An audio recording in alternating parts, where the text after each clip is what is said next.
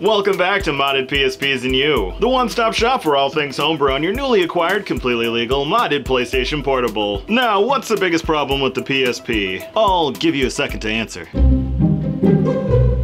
That's right, the fact that in order to play on the thing, you have to lug around a bunch of mini discs. Which is why today we'll go over how to back up your PSP library and install the games onto your system's memory stick. So without any further ado, let's begin dumping your UMDs.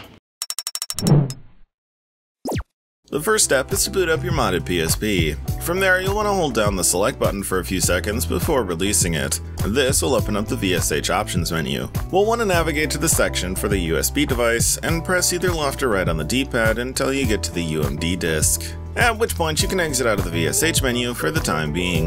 Now grab the UMD disk you wish to copy and insert it into the PSP. Then connect the system to your computer using a mini USB cable and launch a USB connection from within the PSP settings.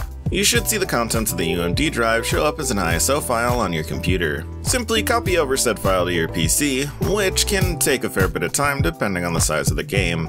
Once the ISO is finished copying over, right-click the file and rename it. You want to rename these files as everything copied from the UMD drive will be titled UMD 9660 by default. Once renamed, disconnect your PSP from your PC by exiting the USB connection on your console. The steps for backing up UMD movies is similar to the process for games. Just insert your UMD disk into the PSP, then navigate over to USB connection within the PSP settings, and again copy the UMD 9660 ISO file from the UMD drive to your computer. Remember to rename these files once copied to make identifying them a little easier.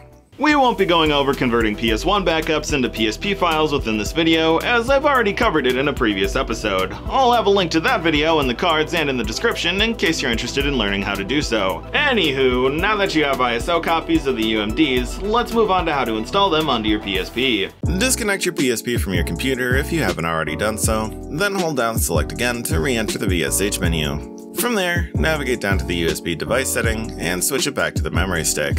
Once set, exit the VSH menu and reconnect your PSP to your PC. Then establish another USB connection from within the PSP settings. One on your computer, we'll first need to create a folder called ISO on your PSP's memory stick if you don't already have one. Now, enter the ISO folder. This is where you'll want to place any game ISO backups in order to play them on your system. With that being said, we'll copy over our game backup from earlier to this directory.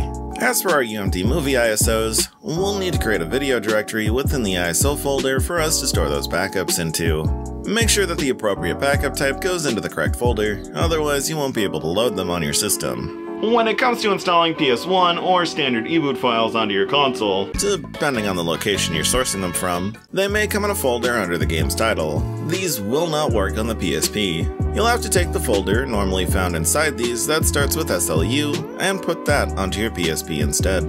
These files will go into the games folder found within the PSP directory on your system's memory stick. Once all your backups are loaded onto your console, go ahead and exit the USB connection on your PSP. If you navigate to the Game tab on the XMB, you should find your backups under the memory stick storage. However, you'll notice that your movie backups aren't under the memory stick when in the video section. You'll have to load movie ISO backups through the VSH menu. Within the VSH, you'll see an option for ISO video mount. You use the D-pad to locate the desired backup and press cross to launch it, at which point your PSP will soft restart. Once it's back up, you should now see the movie under the video section of the XMB. If you wish to unmount or change movies, just reopen the PSH and select none, or choose another backup and press cross. Now that just about wraps up everything you need to know for how to back up, install, and play your PSP library from the console's memory stick. Now, if you enjoyed, consider dropping a like and making that subscribe button glow so that you don't miss any future content. And if you have anything that you'd like to see covered on a future episode, be sure to leave it in the comments or pitch it at our official Discord server. Link down below in case you're interested in stopping by.